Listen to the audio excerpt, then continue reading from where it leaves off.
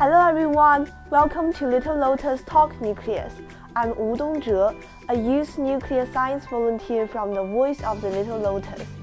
In our last episode, we mentioned the super energy of the nucleus. But where does the energy come from?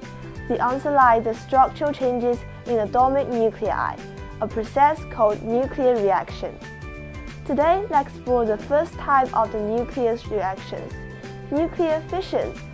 As the name suggests, this is when nucleus split apart. This usually happens in large, heavy nuclei, like those found near the end of the periodic table. The enormous size makes them loose and fragile. Just like an overstuffed suitcase, one small push and they break apart. Here's how it works.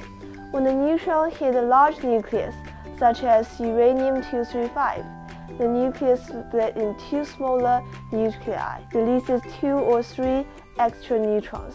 At the same time, it unleashes a tremendous amount of energy. This is a nuclear fission reaction. Now, here's the really cool part. When a single neutron triggers uranium-235 fission, the process releases more neutrons that go on to hit other U-235 nuclei, sparking new fission reactions. As long as there is enough uranium-235, the process sustains itself. It's like a domino effect.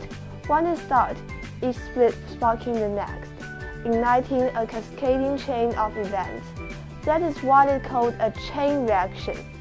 This super energy has been widely used in our daily life and industries. We have been generating electricity through nuclear fission for decades.